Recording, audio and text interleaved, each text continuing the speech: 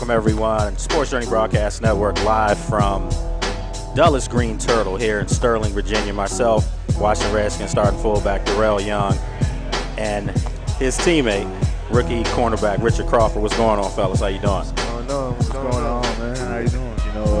We have to do our job as a secondary and as a defense, and we got to eliminate those three big plays a game that keep happening. And I feel like if we do that this week, they won't even score over 20 points. I feel like we're up to the challenge this week, and I feel like we'll do that. Do you think, as an offensive player, to maybe slow the game down just a little bit? We have to help the defense. You go back to that first half. I don't even know how many yards we had in the first half, but it was embarrassing to be a part of something like that. After putting up so many points and being so explosive, in the New Orleans game and somewhat, in the first half of the St. Louis game. Mm-hmm. I think we have to evaluate ourselves from an offensive standpoint. We got to help the defense. We got to keep them off the field. They played entirely too much in the first half. People don't understand how good Andy Dalton is. He's a good quarterback. There was a reason why he was in the playoffs. It wasn't just because of his teammates, or a supporting cast around him. But like I said, we just got to help the defense. It's not one person on defense that you can look at and say, the team is going to attack them because they're a weak link. You have Richard come in and step in for Cedric Griffin, did a great job.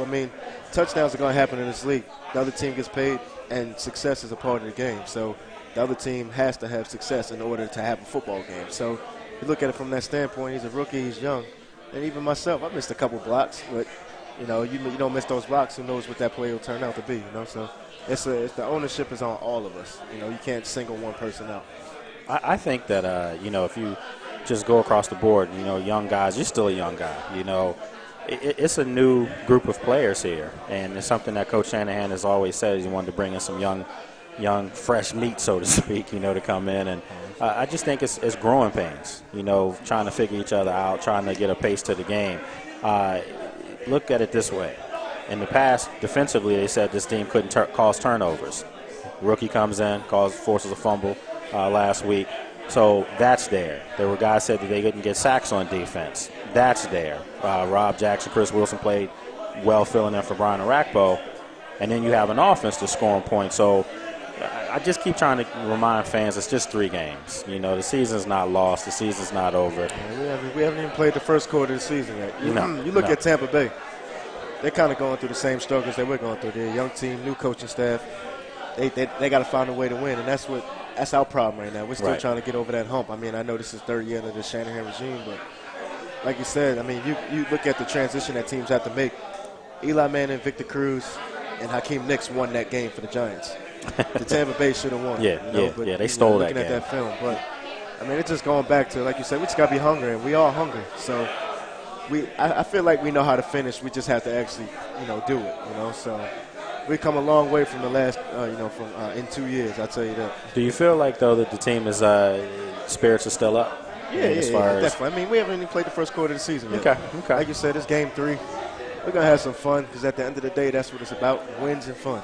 So you need one, though. Because if you come back from Tampa, 1-3, that's It's called pressure at that point. It's a different league. Then 2-2 is a lot different than being 1-3. But like you said, it's football, man. You have to have struggles to have success somewhere along the line. Listen, I just keep reminding people the Giants were 9-7 last year. And they go New England. They got something nice on their hands. New England was 16-0 and didn't win. That's right. So that doesn't mean anything. Well, the league there's a lot of parity in the league right now. I'm not going to get you guys in trouble. I'm not going to talk too much about the referees. Actually, there's word that they may have something done by this weekend, get the real referees back. Richard, this is a question that's actually for you because being a rookie, he doesn't really know what good officiating is. Have you thought about how the game might change for you when the real referees come back, or you don't know yet? I've thought about it because, honestly, with the pass interference calls, you could tell the big difference with the referees. Then going back to the Packer game, watching that, I was in shock when because I'm a DB, so we get taught to hit the ball down. Everybody's he should hit the ball down, but in that situation, I felt like he couldn't hit the ball down because there was just a bunch of people around there. So that's where you get taught when there's a bunch of people, you catch it. He caught the ball, and he just put his hands on his arms. And he was behind him. He actually had his hand around his back. Are you surprised they didn't overturn that? I'm talking about the league, not so much the refs, but the league when they had a chance to review the tape? Well, I feel like they're in a situation where they really can't overturn it because you're taking a win from somebody and giving it to somebody else. You can't do that. But I can't believe the refs in the game didn't overturn that. That was crazy to me. I'm like, well, they have to overturn that. There's no way that's a simultaneous catch. I have it like this. I think they didn't overturn it because it would be an admission that the referees are not good. You can't comment on the refs too much because who knows that the regular refs wouldn't have made that call. We don't know what will happen. We don't know. I think that would have been an interception. I know, but I don't know because we've had some bogus calls called against us too. That's fair. That's fair. But, I mean, you look at it from that standpoint, we can criticize the refs all they want. They're doing their jobs. They're doing it to the best of their ability. They don't come to the sideline and say, hey, you missed your block. So they don't criticize me, so I don't feel the need to criticize them. I just say, and I just wish it looked like they felt like they had confidence as opposed to, sometimes we're on the field and a decision might be affected by what one of the players might say. Right. Being a veteran, you might hear just not saying that this happened, but using Jared Allen. If he goes to a ref versus me going to a ref, the call. It's a different story. So they haven't really called it as far as like the superstars. They haven't given them the NBA treatment is what I call it. You can travel, you can do all you want. That LeBron treatment. Hey, I think he's earned that now. So I mean, even like when you go back to Sunday with D Hall and AJ Greene, he didn't even hit him in the face mask. Like I was like, some of those. I mean, I can't say bad calls. I can't criticize the ref like he said. Like I could just say like what I think what should have happened. But I feel like when you're a veteran player, you kind of expect to get like certain amount of calls like in your favor just because you're a veteran. So I felt like they kind of shortened him on the stick on that. You've progressed now as far as a lot of fans, and there's been a lot of people since preseason were like, "It's Richard Crawford. He looks pretty good. He should make the team. He should do some things." You're kind of emerging now. I mean, you're pretty much the third corner. I mean, do you feel like you have embraced that role? And how have guys like Josh Wilson and D'Angelo Hall helped your game? They're hard on me now because. Especially after Sunday, because that mistake I made, and it was so costly. But I think it's a learning experience. Well, both of them got beat too. I mean, but I'm just calling it like it is. Yeah, but they want something different from me. They want me to be a successful player, So they're real hard on me about that type of stuff, and so is Coach Haslett. So I just make sure I put that in my memory bank and not make that mistake again. But as embracing the corner role, I'm just trying to help the team win. So whatever that is. Special teams, I'm trying to improve on that too because, I really didn't do a lot of special teams in preseason, so I'm trying to improve on that, stay after practice with Danny, do extra work with that. I'm just trying to help the team win. Special teams monster too right here, so, this guy can help get you where you need to go as well. Yeah. Man, I do want to tell you, special teams unit played really well this past week, and even on, return ball, Brandon looked nice. I know you guys were taking that to heart last week.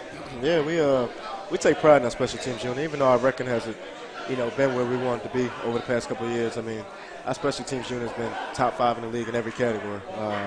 So anytime, you're in a situation where you have, punts blocked back-to-back weeks, I mean, it's not the coaches. It's not Danny Smith because he's one of the best in the league. It's the players. And he always says it doesn't take a fancy scheme to block something. It was just a lack of technique, So we'll get better with those things. I mean, we were fortunate enough to win the New Orleans game. It had a part to do with the St. Louis loss. I'm not going to say it was that only play in the game. It was a couple things going on. Definitely, but I mean, this past week I think we corrected that, and then we kind of lost focus of what we needed to do from offensive defensive standpoint. So once we put all those together, we'll be all right. And I feel like this is the week to start doing something to show Redskins Nation that we're not out here just playing for paychecks and just for the fame. This is something that we all.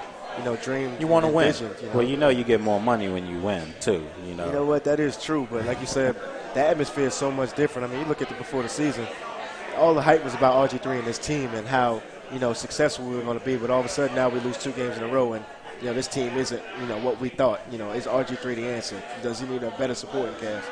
And I think Shanahan did a great job of building this team up of guys who want to be here and are hungry and, at the end of the day, just want to win. And everyone, I think, is coming from a winning program, at some point in their life, whether it be in college, whether it be in high school. Yeah, good point. And it's just different when you lose because everything is just so tense in the building. The coaches are different. And the only person that's safe in the organization is the owner. So You look at it from that standpoint, it's the coaches' butts, it's our butts, it's everybody. So it's not just, us having all the pressure or, Shanahan having all the pressure or, you hear all these rumors about Raheem get ready to call all the plays because of having. It's just, man. Just crazy. That one was crazy. Yeah, it's crazy. Well, welcome to the NFL. Welcome to D.C. This is what happens. It's always a circus, Richard, where I don't know where that came from. I don't know how that got. I know it wasn't us in the media. We were getting it, but I never even heard Coach Hazlitt and Raheem argue before.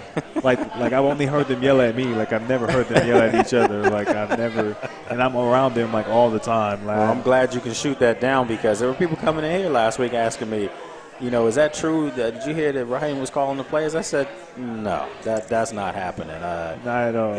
You can't undermine any coach at that level, especially one of the coordinators. In the second game of the season, no, that's not going to happen. That happens, but to have a response to that or to that statement, every time someone says in the media or analyst or anyone says Tom Coughlin is going to be fired, he wins the Super Bowl. Every time. So I think even going back to high school. I remember when I was in high school, he's going to get fired. Oh, they win the Super Bowl. They beat the Patriots. You don't fire a two-time winning Super Bowl coach, man. That's not going to happen. Just look at it from that standpoint. It's all about what people think, what they say, what they hear. At the end of the day, we're paid to line up and do what, something that we've always been told to do. You have to block that stuff out, though. I mean, you have it rough on, the 10 guys on the field that you're competing against, competing with, and the 11 you're competing against. And then the fact that you have, 90,000 people, your first time being in FedEx as far as the game, was it everything you thought it was going to be? Yeah, a little bit louder, Were you a little intimidated by the crowd or just the size of it, or not so much intimidated, but? I wasn't really intimidated because I've been playing a couple games, but this game was a little bit different for me since I was knowing it was I'm not coming off the bench no more, I am the third corner. Sure.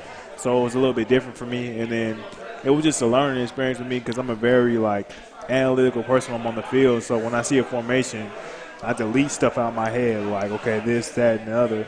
Then on the touchdown, that's why I was deleting stuff out of my head. Then when he ran the route, I was yeah, that's the only one he could have ran on that. And I was and I got caught flat-footed, and I was yeah, but I'll tell you what, though, being a vet in this league, that ain't the only time you're going to give up a touchdown. I'm not saying that you're a bad person. That's you're playing against pros, too, now. They get paid, too. I see a lot better receivers than Hawkins out there. Yeah. But I got faith in you. But this is the thing, though. One thing that caught me off guard was just how big in person Andy Dalton was. I didn't think. I thought he was going to be smaller. You went up against him before. Yeah, I was when people were I didn't know Andy was that good. I was yeah, he can play. Because when you come from a smaller school, people kind of don't give you that oh, you don't play in the SEC, you don't play in this conference, you don't play in that conference, But I knew Andy could play. Coming from TCU or Boise State, when they play the big teams, they win. They do. They do. So, and that's a prolific offense. What was it, Gary Barnett, coach at TCU? So Coach Patterson. Yeah. Patterson, exactly. So they're scoring points there. So obviously, I thought he could play well. You got another Big 12 guy and your quarterback now. I think sometimes people get caught up in this SEC thing too much. I'm a Big 10 guy, but. I'm not saying it because everybody tells me I talk about my school too much, so I'm going to leave them out. One of the other that really impressed me was the next level it seems like A.J. Green's getting to now. You knew he was a great receiver, but it does start to seem like he's starting to enter into that elite category. How impressed with you, it's in the game. I know you can't look at a guy and say he's good because you're covering him. But how impressed were you, though, getting a chance to see him out there? I was really impressed. I noticed it when I watched film, and what his elite trait is when you talk about elite players is he has a elite ability to track the ball that a lot of people don't have, and people give me credit for being a DB that I play the ball really well. So when somebody does that, I notice it really well, and AJ does. I think he's the best in the league. Me and Coach Raheem kind of agreed on it, that he's the best in the league at tracking the football. Wow. He has Randy Moss' ability when it comes to tracking the football. I don't think he's athletic as Randy Moss is in terms of speed, but in terms of going up and getting the ball, plucking it out of the air, I feel like he is the number one player. Him and Calvin Johnson are doing that, So man, you got a gym rat here. Because, this guy right here, let me tell you, he's a historian. He knows we can talk about a lot of stuff and he can go. But I'm impressed with your knowledge because I've seen some rookies come up and I'm like, man, they don't get it. So are you got to study the game? Oh yeah, you have to. I mean, even when going to the Bengals, when we came in at halftime, because the first half I had guarded AJ the majority of the time because they started lining him up on me like, oh, rookie, we're gonna kind of go after him. But I was surprised they really didn't go after me at all when he was on me. But we went into halftime and he was like, okay, we're adjusting. D Hall, you have this guy. Rich, you have this guy. You have this guy. So I had to study all those guys anyway. So I knew all those guys' weaknesses and what their strength was. I knew Hawkins was the best at getting off the line. I knew AJ was going to use his size to get off the line. Same with the other guys. So I just love studying football. I mean, I could tell you about guys that are on TV right now that on other teams that I watch and tell you what their strengths and weaknesses are, along with mine. So I love watching football. That's what I do. What's this guy's strength? What's Darrel's strength? He's an athletic fullback, actually. That's decent, man. He can play tailback. So he was actually doing a little bit of it last weekend this week. Don't let that cat out that bag just yet. What's his weakness? His weakness? We're gonna put him on the spot now. I don't really know, D. What's your weakness? I mean, you should know. I know. I don't have one. Not that I know of. Probably pass pro is probably my weakest thing. Not that I'm weak at it, but I mean, if you had that's not something that's just a given for anybody. That's hard for a running back. I mean, coming from defense, it's a little different, man. You get your brains beat in at that fullback spot, man. I give fullbacks lots of credit because they take the most pounding out there. I had some fun, man. I think that's the difference. Was Cincinnati talking trash to y'all, though? A little. They defense. I mean, they were. But not like the Rams, though. I was going to say that. To be honest with you, they were very classy in terms of the Rams. Okay, all right. But the Rams they were junky. Oh man, they came out there from the jump. I said, Rocky, you didn't talk this much in 7 years with the Redskins, and now you all of a sudden every other play you saying something, man. But, I couldn't believe he used to play for us. So the way how he was talking to people out there, I was like, hey, don't y'all know him? They was like, yeah. I was like. That's crazy. They put a little something in the juice down there for that game. It was a different ball game, though. I heard Rocky gave the pregame speech the night before the game. So I don't know what he said to them to motivate them, but Rocky McIntosh? That's what I said. Rocky McIntosh, mutant. This guy was mute. He was seriously real quiet, soft spoken. Didn't talk on the field either. Church every Sunday. You wouldn't even think that. So he was down there just getting busy with it. I mean, the Rams I know that's 2 weeks ago, but that was the dirtiest game I've ever been a part of. Everybody keeps saying. I mean, there's not one player that has not said that. I mean, we played rivalry games with TCU, and last year we got in 4 fights in the game. But I've never been in a game where they stop every play because somebody is scuffling. I felt like that's why our game took so long because after every play it was a little scuffle. It'd be 2, 3. Sometimes it'd be all 11 getting involved. I was like, this is ridiculous. And see, that's surprising considering that both coaches are good friends with each other too. I mean, that's real surprising right there. Well, look, folks, we're gonna take a break because I know Richard. Appreciate you coming out. I know he's got to kind of get out of here from what Darrel was telling me. So we'll take a break. When we come back, we'll bring in one of your former teammates, Rob Henson's here. We'll bring him on with us. We're live from Greene Turtle, Dulles. Greene Turtle here at the Dulles Town Center. We're here every Wednesday from 7 to 9. So if you get a chance, come on out, check us out. Darrel, Chris Wilson, bring some of their teammates out. We have a good time, good food here as always. And remember, before we go to break, just a quick reminder, Monday we're at Greene Turtle in Boston, Virginia. Tuesday, Greene Turtle up in Olney, Maryland. We were there last night with Chris Wilson. Had a great time. So once again, you can always go to SportsJourney.com and check us out live in HD. Take a break. We'll be back.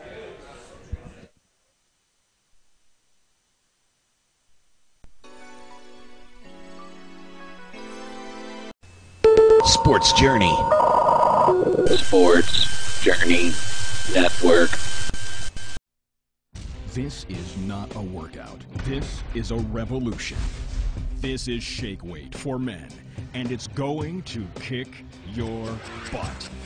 That's it. In just 6 minutes. Guaranteed.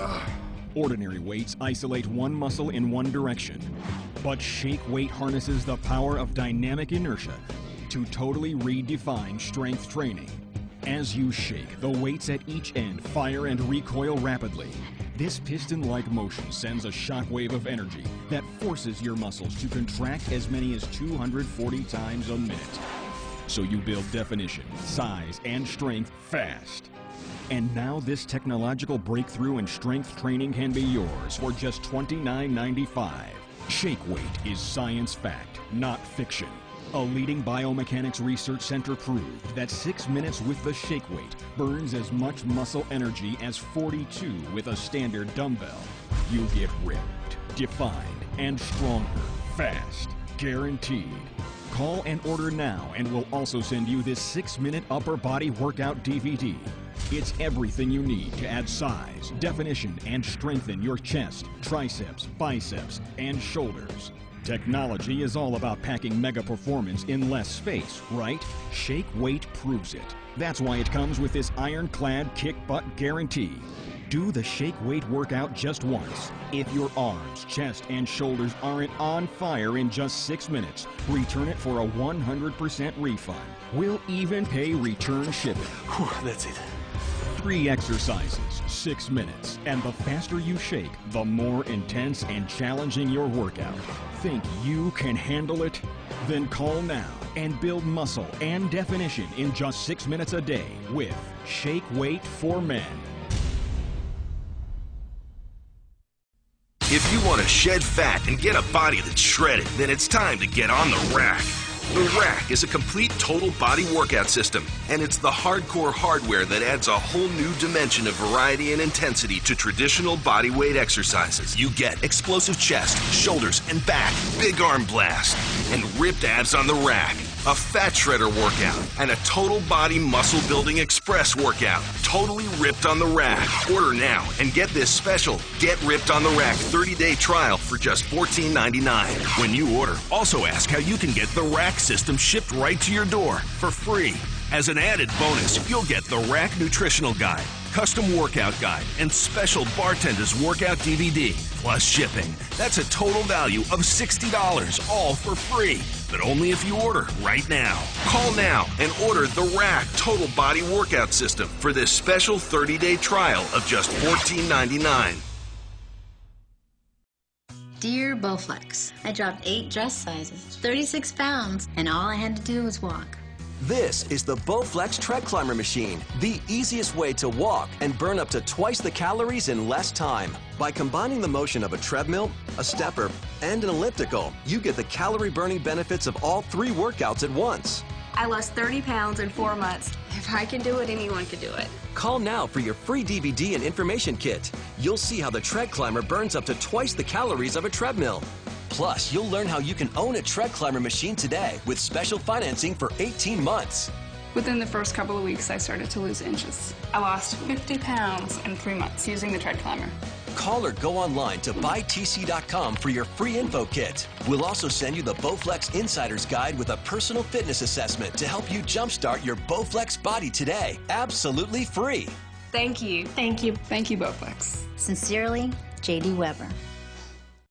Tired of lugging out your heavy, bulky pressure cleaner? You need the amazing Water Jet. It turns your ordinary garden hose into a super power washer, powerful enough to clean second-story windows. Here's how it works. Water flows through the volume reduction chambers where pressure builds until a powerful jet stream blasts through the precision-engineered solid brass tip. The control valve regulates the water pressure, great for siding, umbrellas, and awnings. Blast grime and weeds off brick and paver driveways. It attaches to any garden hose so you can take it along boating and camping. Quality built with stainless steel, aluminum, and solid brass, and only $19.95. You'll also get the bonus fan tip that creates a powerful fan-shaped spray. Scour away mold, scrub wood decks and docks, patios and pool decks, cars and trucks. Dial back the pressure to gently water flowers. There's more. We'll double the offer. You'll get 2 amazing water jets and 2 fan tips for only $19.95. Just pay additional processing and handling. Call to get the jet. To order Water Jet, call 1-800-973-9853. Call now and we'll double the offer. Call 1-800-973-9853.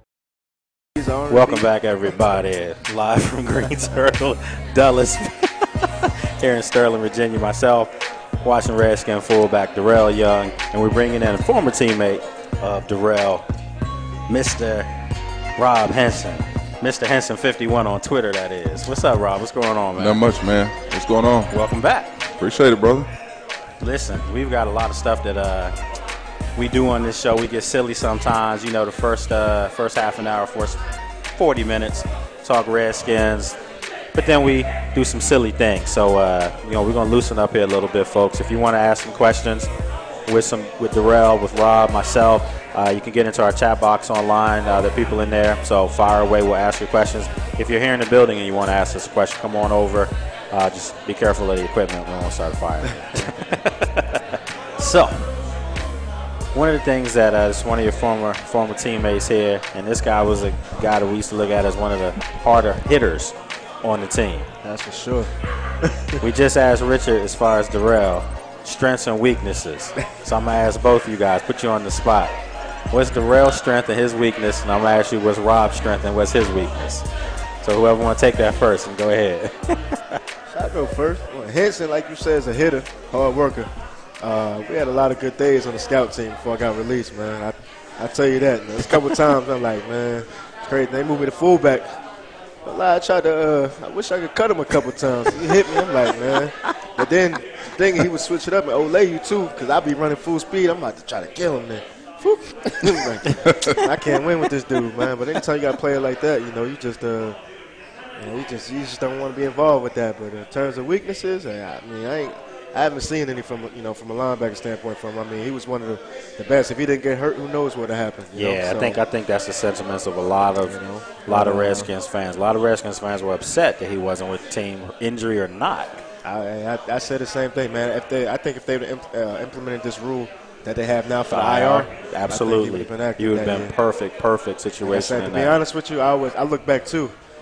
Teams don't keep two fullbacks. No. They might keep 5 inside linebackers. Yeah. I might not be active if he's healthy. So, I don't say thank you for that situation because he's one of my good friends, and I didn't want to see him like that. But I thought, to be honest with you, there's a lot of linebackers I play against now, and I'd be like, man, Henson, man, you need to get back in the league. Definitely. How you doing, Rob? I mean, as far as the injury, how's that come along? Everything good now? Or? Man, it's a little bit slow, man. Still giving me problems.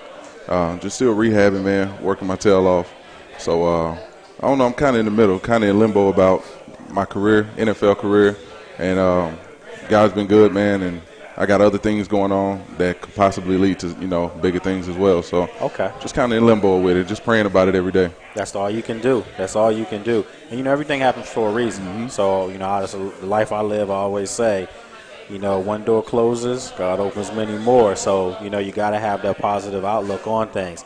From looking at this team now, what do you see with this Redskins group now? I mean, do you see the, athletic, linebacking core? I mean, do you see guys that are getting after it? I mean, and if you need to be critical, you can be critical as well. I mean, what are you seeing with this team right now? Man, I see a bunch of guys who are hungry to compete, to change the way of the team. And by that I mean they tired of losing too, and especially those tough close games. Those are the toughest ones to swallow. Like I said, I obviously played, man. Those are one of the toughest games to swallow, man. You go back in the locker room, it's not really too much a coach can say to you or another player can say to you to make you keep your head up. But I see a group that continues to fight, man, that looks primed, and it's always in every game that they play in. That hadn't always been the case. Let me ask you guys: is it easier to, and I know this might sound nuts here, but is it easier to just get blown out or to lose a close game? Blown out. Right. Blown out. I figured that was it. At least you know what you did wrong. Mm-hmm. But see, that's the problem. Redskins one game, that Philadelphia game, that was bad. That was Mike Vick's contract game. Mm-hmm. That's what that was. He should give all y'all some money for that, by the way. I'm just saying. But outside of that, I'm down too. But oh yeah, the Patriots game from a long time when they were 16-0. Mm-hmm. But seriously, this team doesn't get blown out. They're in most games, and in the fourth quarter, that's when something happens. Will falls off here, and then kind of things get out of control. But I'm seeing a lot of resiliency in this group. Mm-hmm. I mean, this team showed that they can go to New Orleans and get a big lead, but they also showed that they can come back from a big deficit. It's just a matter of getting 4 quarters, put together here. And Darrel, I know that's something that we talk about all the time, is just the unity on the team is a little better this year than it's been in years past. So you guys are going to need that to, push through this right now. Yeah, I mean, like you said, the unity is different, man. I don't feel as if, when I first came in, I wouldn't hang out with some of the guys just because they weren't seeking out, seeking to hang out It's with okay. each other. It's okay to say it, man. They just but they like weren't I said, thinking football. Yeah, but it seemed like the guys you came in with were the guys you were closest to, and that was it. So like I said, I came in with Cody Glenn. I came in with Robert Henson. I talked to those guys still, regardless of what the situation may be. Henson was one of the he was the only guy actually that called me when I got released. So that's why we have that kind of bond. And I stayed with him, while I was here, and I always say thank you for that, but it's a little different, man. Like I said, our relationship will always be different outside of the football world, There's a respect factor there, but it's also a friendship there, And anytime you have that, your team will be a lot better. Like you said, we talk about Pittsburgh all the time and how they're a family. If you don't have that family bond, then you're not going to win those close games. You might win a couple, but it's going to catch up to you sooner or later. And I say that having covered the Ravens, I still have never seen anything like that as far as the camaraderie that they have. It's phenomenal. Anytime you do a charity event or, we might be out in D.C. doing something, whether it be, out to eat or something, those guys travel in packs where you might see one or two of us, It's like, That's the difference. That's the difference in 10 of them. Yeah, that's the difference in going to a championship game and going home, in the first week of January. So that's still something that's going to be a work in progress. We're better. I'm not going to sit here and lie to you because, like I said, Richard Crawford, I'm close with him now. He just came in, and you would be like, how you cool with a rook? Yeah. But at the same time, I don't look at it like that. He's a good dude, and he's a teammate. I try to surround myself with people like that. And most of my friends are going to be in the sports world just because of what I do, So we all went through that in college too. Mm-hmm. I remember going to Penn State playing ball, and it was, man, this joker doesn't want to talk to you here. You might get some of his time from him. I'm like, I thought the object was to win games. Mm-hmm. We can worry about all that stuff later. But unfortunately, sometimes that carries over into the next level. In our chat box, we have fans across country in there, and there are a lot of people in there. One person said the Ravens are like a cult. That was Big Dunk. We had a person in there as well. I think it was Brendan, and Brendan should be here. He's over here. He says you were a great prospect during preseason. There are a lot of people in there that are wishing well. So I still do, man. Like I said, I still wish him the best because I just want his knee to get right because like I said, there's so many. He's a good player, man. And I learned a lot from him, regardless of if he knows it or not. I learned a lot just from the fact of going out and how to practice hard. And him being a rookie, you'd be like, man, this guy set the tempo every day. Scout team, there was no question of what type of effort you're going to get. And I say this, if you are able to stand on kickoff return in the front wall and let a guy run full speed for 40 yards and run into you, it's something crazy about you. And that's what he did. I would watch him when they play San Diego. I won't forget. He's the only one excited out there jumping in the front line. I'm not saying that because he's here. I'm just looking at a young guy that's hungry and trying to, fit into a scheme that, coaches want. And then when Shanahan took over, I felt like, I don't know if he got the opportunity that he deserved. That's why I switched from linebacker. Right. But in that preseason, that Cardinals game, he led the team. He led the team in tackles the whole preseason, special teams tackles, big hits, fumbles, all that stuff. Every category that you can think of in terms of even hustle.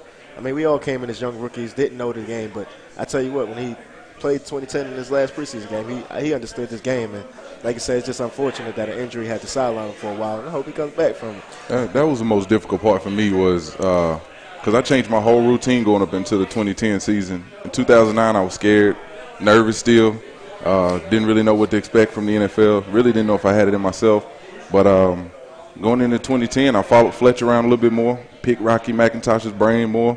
And me and Darrel, like you said, just stay hungry, man, in the weight room, in the film room, just out trying to get it, man. And that was the most disappointing thing going down with the injury and not really knowing how it would affect me later on. Sure. And like I said, I felt like I was kind of stepping into my own and not knowing if potentially that would have been my breakout season, whatever the case may be.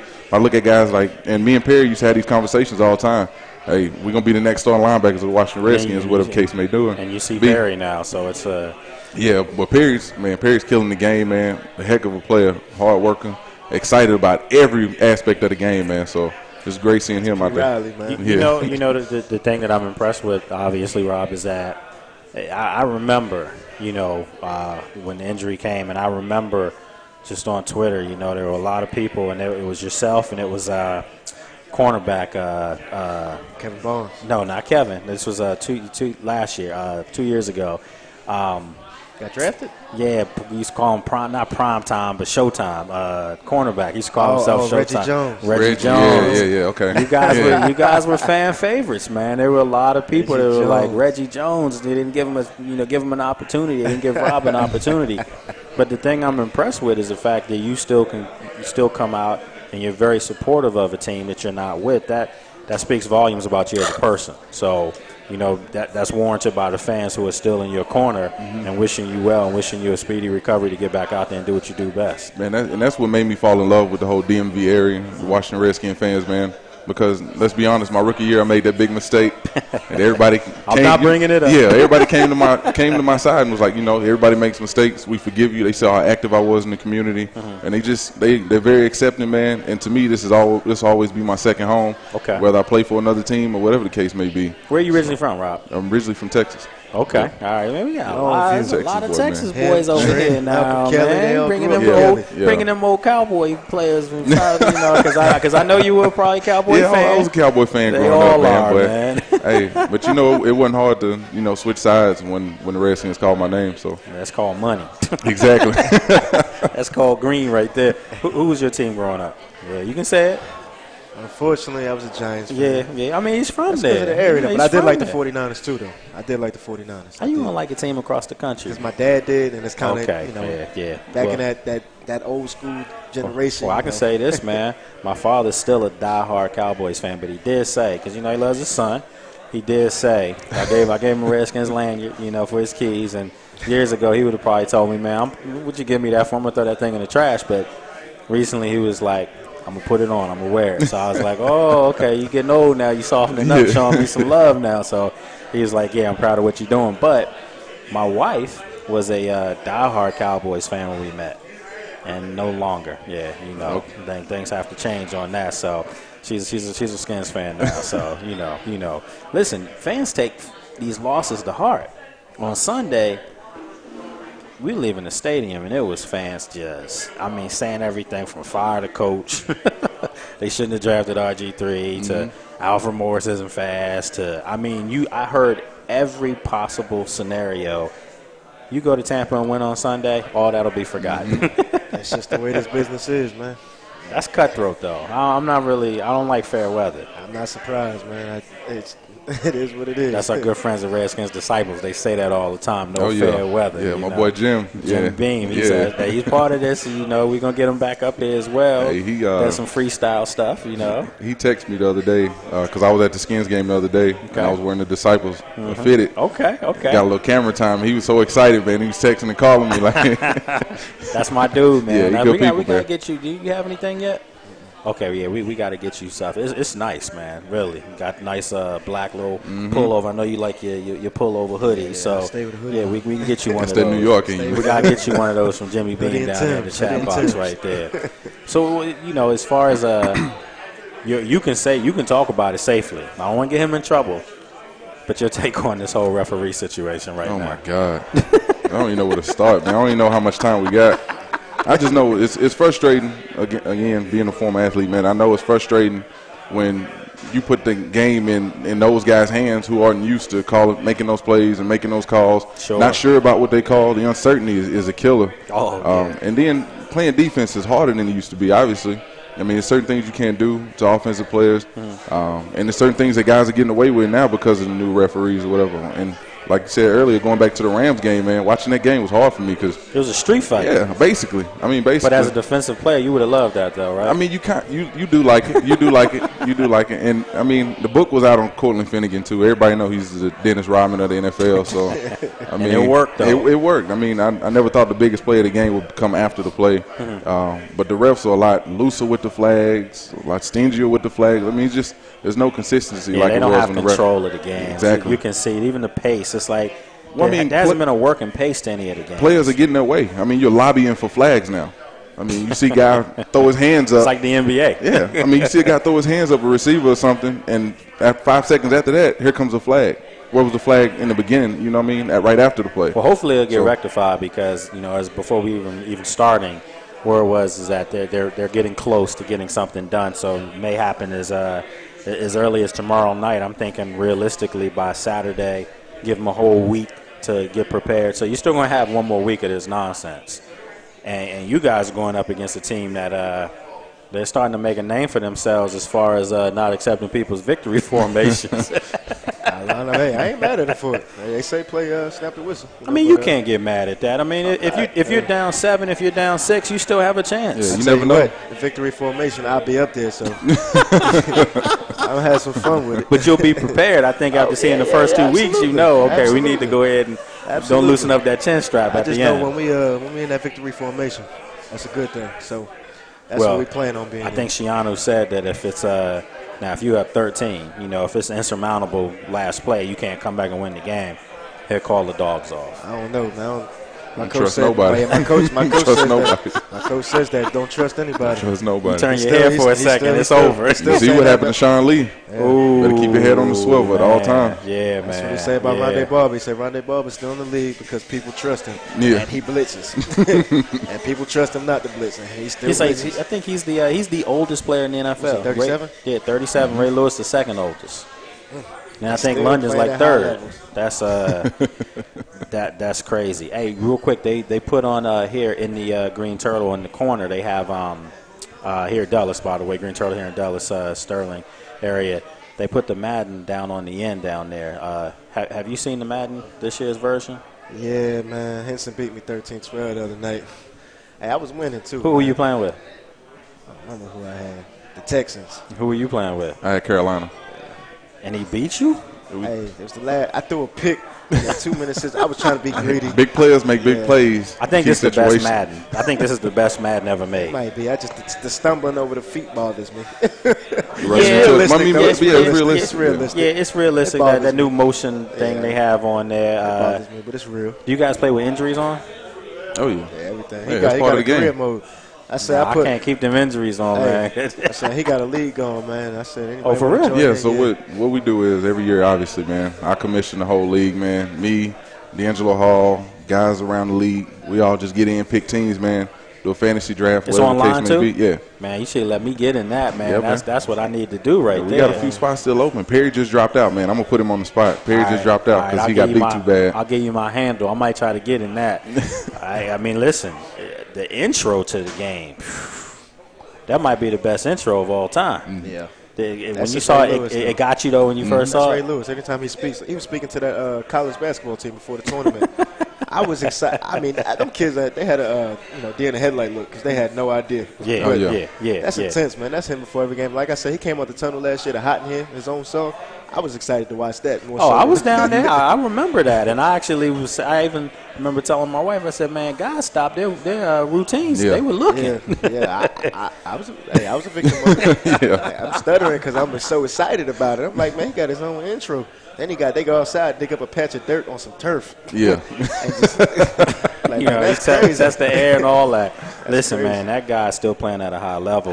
You can't. Was he 235 this year? Yeah, he lost weight, man. Just, he kind of got the speed going there. It's just a culture up there, with that. But did you ever see his speech after they lost to New England in the AFC Championship game? That's amazing. I think I did. It was on the Football Life the other night. Oh, it was? Yeah. Okay, yeah, because you could YouTube that too. You lost the second biggest game of the year in all of football, outside of the Super Bowl, of course, and he had them guys, feeling good about themselves. Just that's leadership. That's true leadership. As a linebacker, on the defensive side of the ball, would you say linebackers are naturally the leaders of a team? I got to say it. I mean, and obviously being up here for the last few years. I know you're going to say because he's former linebacker. Being up here for the last few years, man, and playing alongside guys like London, man, he says it every week. Linebacker set the tone, linebacker set the tempo, man. And I believe that and live by that before I even met London, man. So when he said that on game days, it was always icing on the cake for me. And we believe that. We truly did. He did say that, man. Linebacker set the tone. Linebacker set the tempo. Ain't nothing changed but the location. That's it, man. And then you ready to run through a wall, man. Guys like Ray Lewis and Fletch, man, that find ways to continue to improve their game, man, and just outlast time in some situations, man. They have. They really have. Who can just stay alive, man. That's nothing but heart. That's character. And obviously those guys are faith-based guys too. So it just adds that much more to what they do. When you guys think about it, I mean, playing linebacker for 16, 17 seasons, it's not supposed to happen. Oh, it's not no small feat at all. It's not small That's feat not, at all. I mean, that's something that probably somebody can put up in Guinness Book of World Records or something. That's not supposed to happen. And they're not playing for defenses that aren't known to get after it. I mean, they're playing on some physical defenses. So my hat's always been off to those guys. As far as offensively, D, who would you say as far as on the offense? Is it the quarterback most of the time?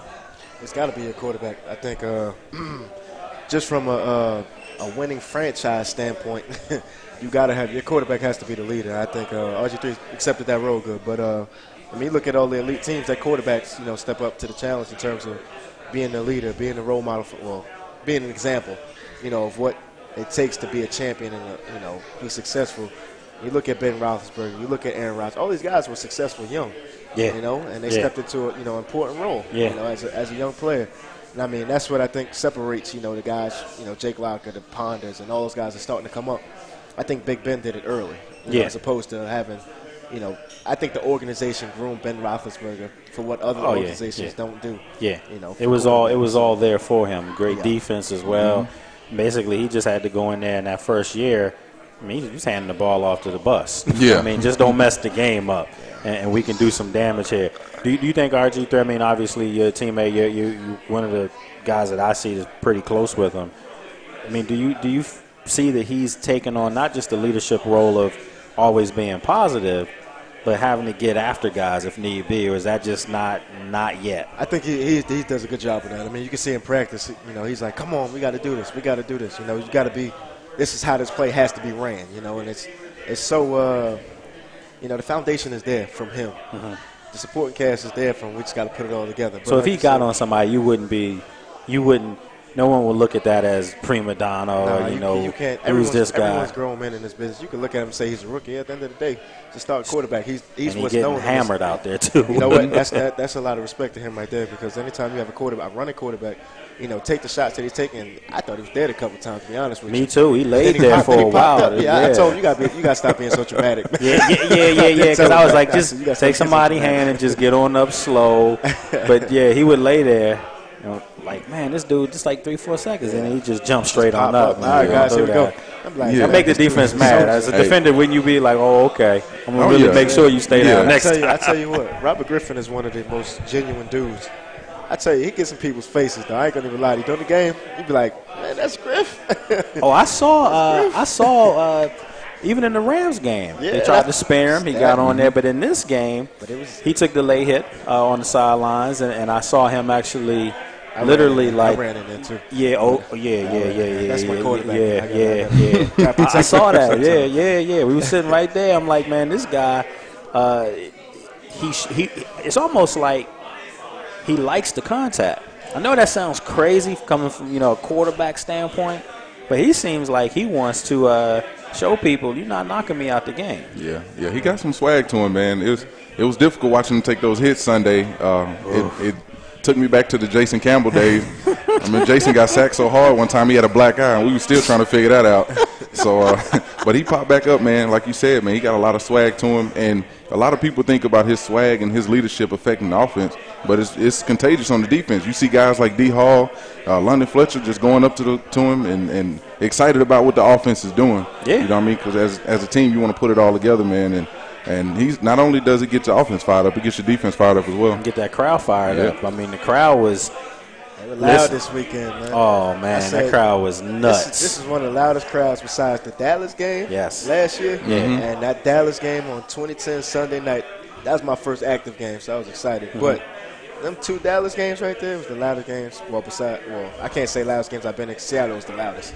But no, that's the stadium. Loudest home game. That 12 man ain't a joke, man. They talk about New Orleans. The Superdome is not as loud as Seattle, man. Nah. It's supposed to be loud in New Orleans because it's closed in. But Seattle, just the way the crown of the stadium is. I couldn't hear Rex on the sideline. During the game, I could hear when we played New Orleans. I could hear Griff when I'm in my 3-point stance. 5 yards from him, I can hear him.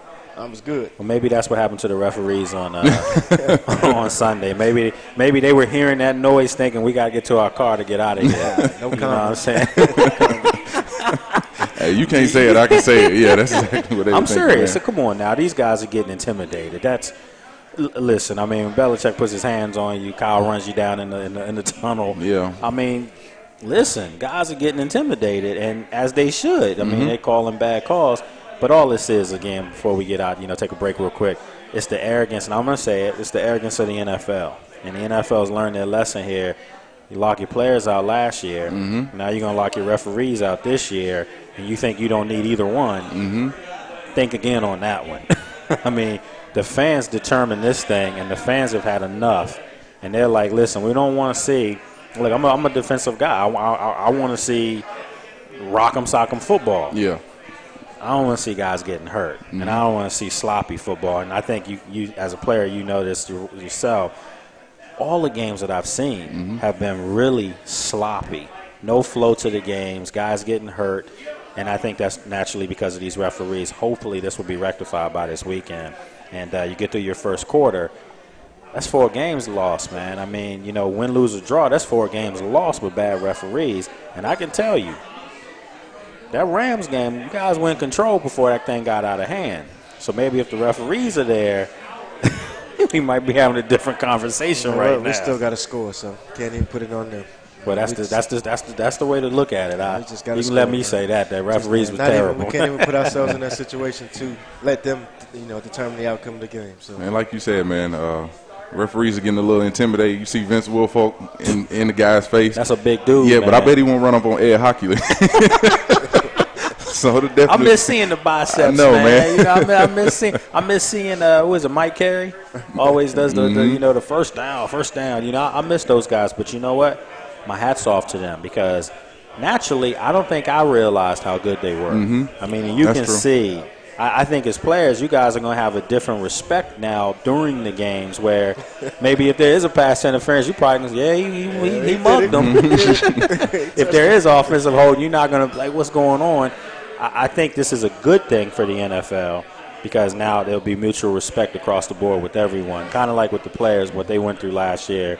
Guys held their ground, stayed for the call. So we'll see how this thing plays out. We're going to take a break. We're live here from Greene Turtle here in Dulles, downtown center, Sterling, Virginia. The dullest Greene Turtle. I'm telling you, man, I've been here for 3 weeks and I still can't get that right. Sitting here with Darrel Young, starting fullback for the Washington Redskins. Rob Henson, former linebacker here with Washington. NFL free agent right now. That's Richard Crawford came on, your teammate, a little bit earlier. We'll take a break. When we come back, we'll get into the chat box, ask these guys some of the questions that are filtering throughout there. Hang tight. We'll be back.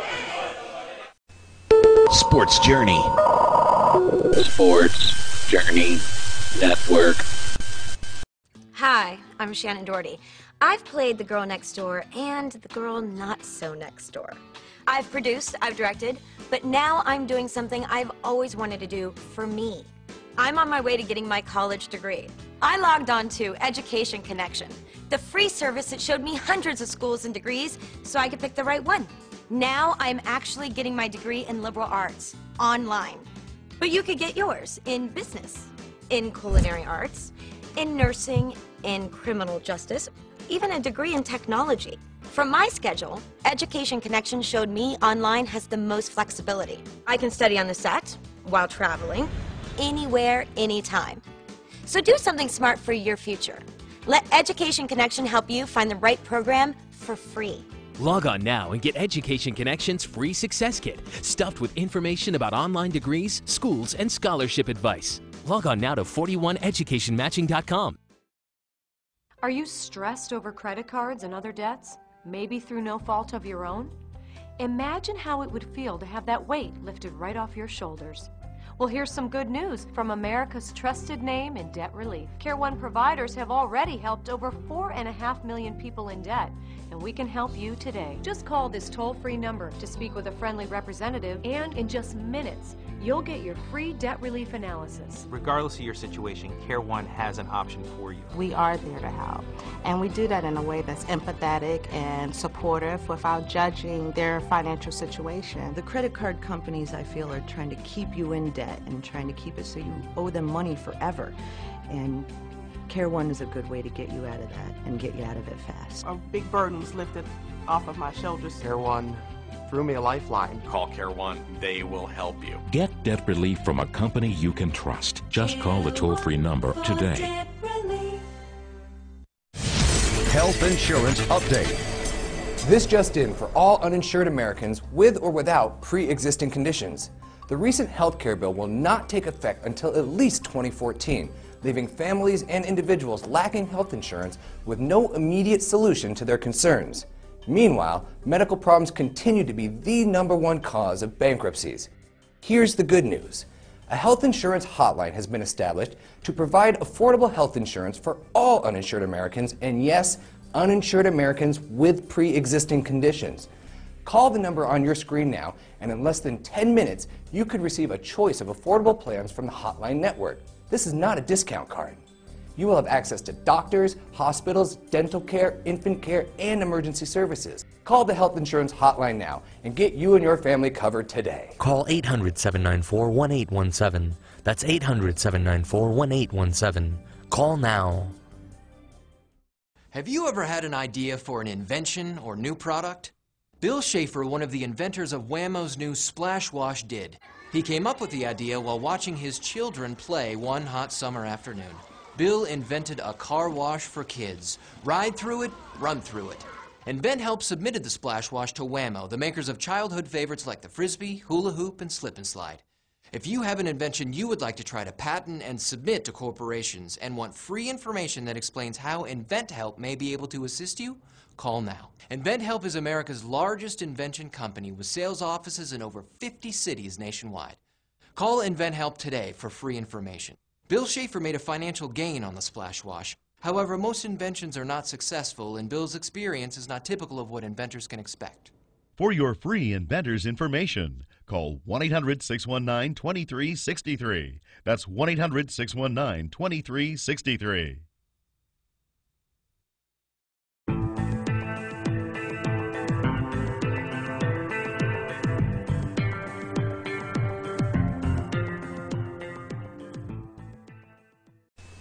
Sports Journey. Sports Journey Network. Welcome live back to the Dulles Greene Turtle here in Dulles, Virginia. We got Richard Crawford back on the show. Robert Henson still with us, but we're gonna turn this show into a little fun right now. Stop talking about football so much. I mean, if you want to, you can, but anything you guys got in mind, you want to talk about me, feel free.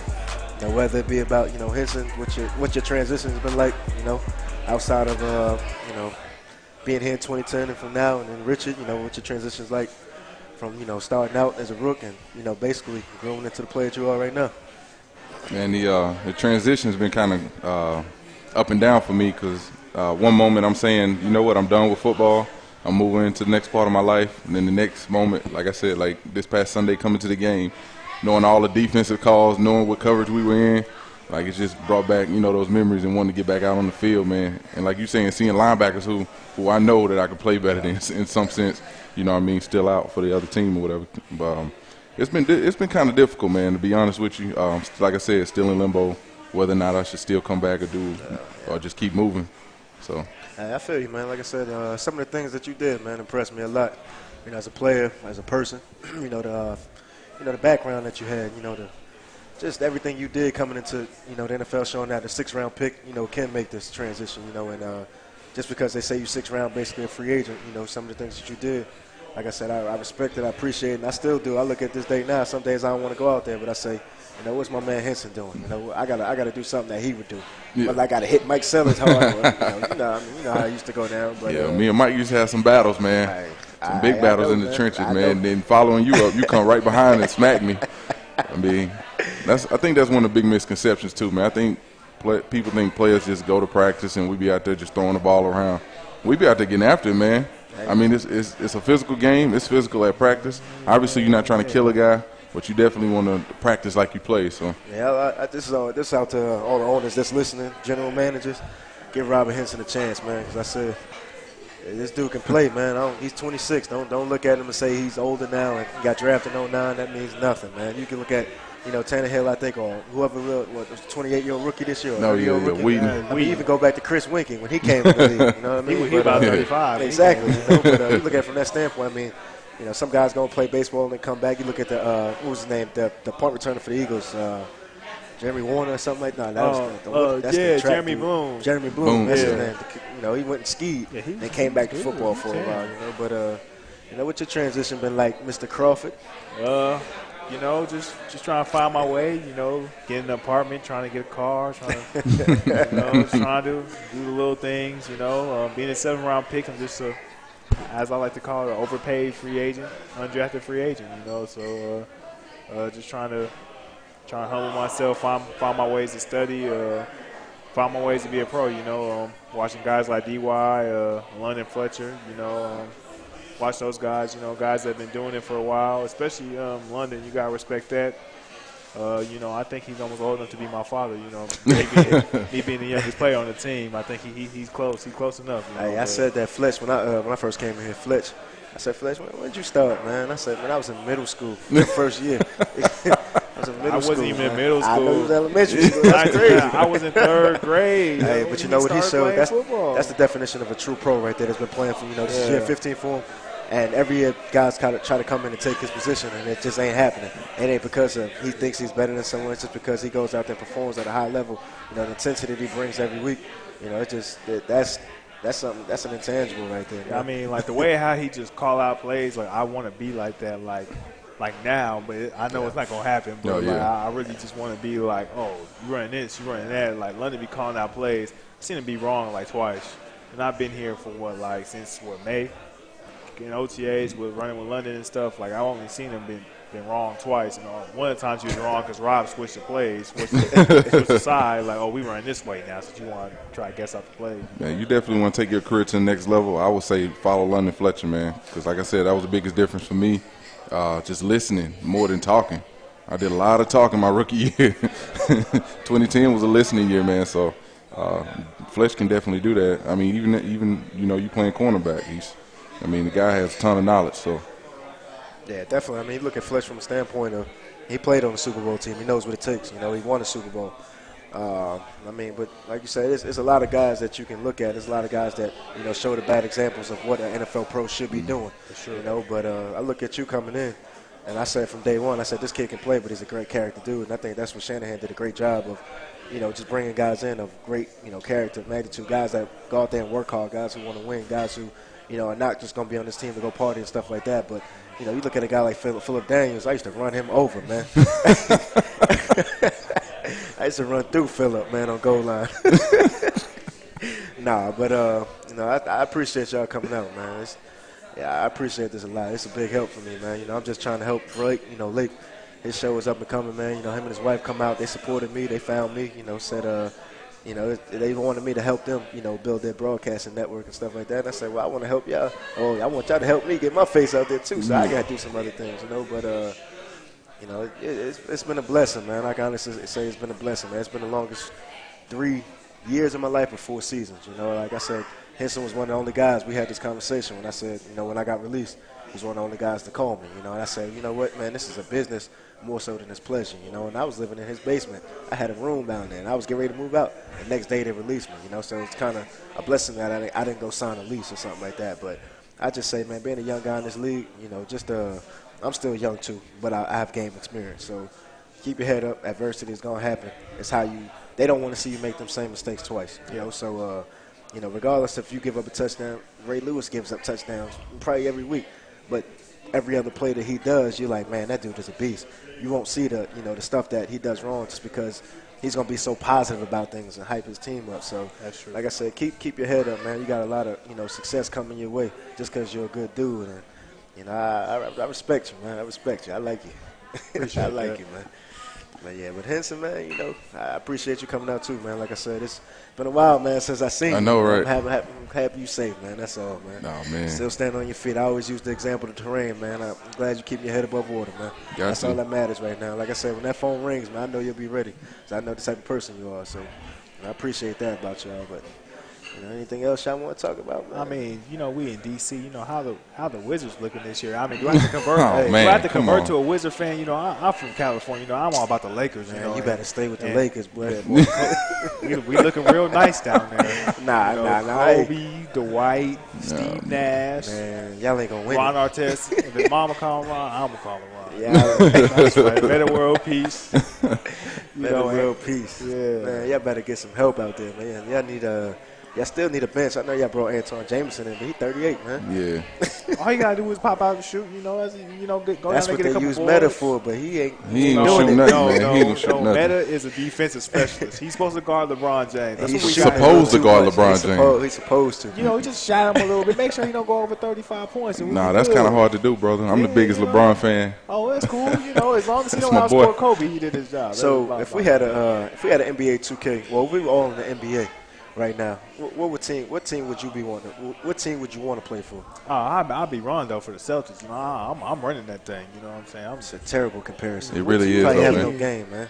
How can you Rondo's score a good 44 player. points one night and score 2 the next? Hey, man, that's not his job. His job is to give his team what they need. Right. But I respect I like Rondo. I'm not gonna say that, but you look like him a little bit. But but I'm just saying. Jokes.